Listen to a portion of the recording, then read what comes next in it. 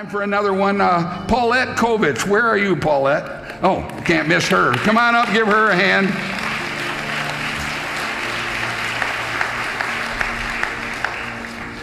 So it's kind of cool that we have why am I using this mic when I have one? There you go, Paulette. It's kind of cool because we're having a communion service again today, and you got healed in a communion service.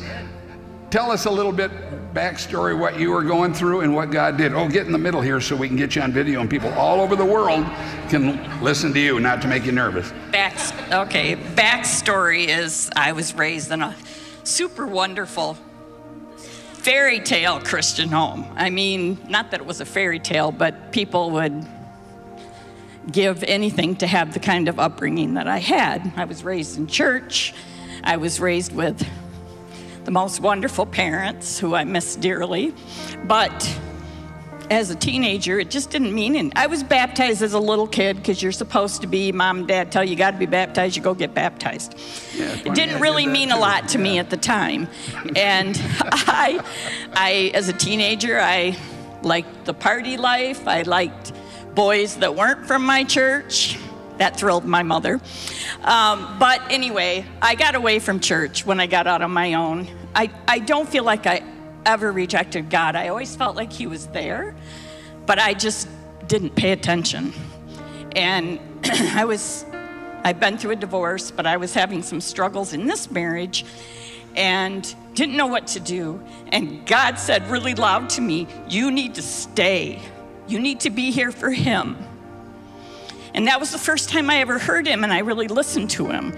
And, you know, my story isn't about drugs or being in an accident. And sometimes I felt like, why should he heal me? I mean, there's so many people that, and that's the way I used to pray. There's so many people that deserve it more than me. But you know what? Everyone deserves Jesus' healing, and he's willing to give it to anyone who asks for it. So I was born with a hip displacement. They didn't have a name for it in 1955. My mother said your hip was out of whack.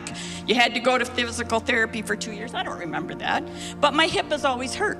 My hip has always hurt bad, but as I got older, in the last 10 years, it sometimes was unbearable. I'd crawl up the stairs. I'd cry myself to sleep because I couldn't find a position that felt good. My friends at City Impact helped me and made me sit down when I was limping because I was in so much pain.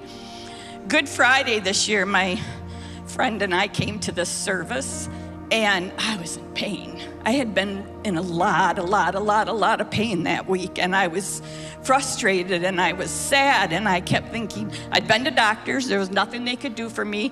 Prepare yourself for a walker, prepare yourself for maybe a wheelchair someday. Can't give you a hip replacement, it's not in that place. So I said, God, I accept this. I will live with it. But another friend at City Impact started talking to me about the way I was praying and how I was praying for healing. And I used to pray, I know other people deserve it more than me, God, so heal them first. You know, that's really the way I was praying. And I started changing. She showed me a new way to pray. In Good Friday service, I was sitting in that second row, and I was in so much pain. And I had the glass of juice in my hand, this hand, and I put my hand on my hip, and I said, Jesus, just give me some relief. I can't do this anymore. It hurts so bad. And I just kept saying that over and over again. And all of a sudden, it was just like somebody stuck a hot poker. It was so hot. I could feel it in my hands. And then there was tingling. And believe me, it was gone. It was gone. And that's been what, since April? I don't know how many months it's been, but I don't have pain in my right hip anymore. I walk up the stairs. Anyone, Jesus will heal you if you ask him. You just have to ask.